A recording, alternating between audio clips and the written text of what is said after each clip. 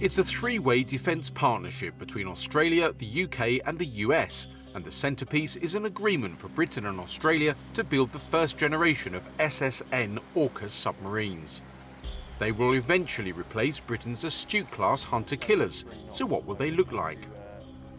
Its design is likely to continue, build on and advance the stealth technology of Britain's Astute-class hunter-killers and America's own Virginia-class fast attack submarines.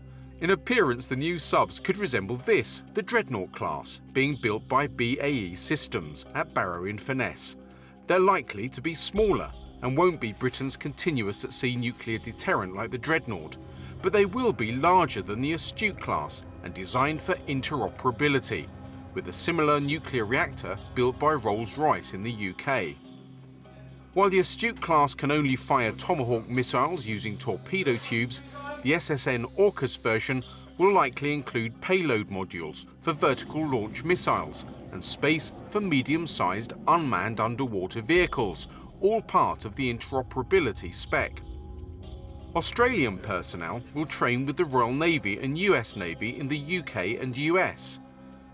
The Astute class will remain the backbone of Britain's submarine fleet until the late 2030s, when the first SSN-Aukus submarines are expected to be delivered, with the first Australian submarines following in the early 2040s. The SSN-Aukus submarine will be the largest, most advanced and most powerful attack submarine ever operated by the Royal Navy, combining world-leading sensors, design and weaponry in one vessel.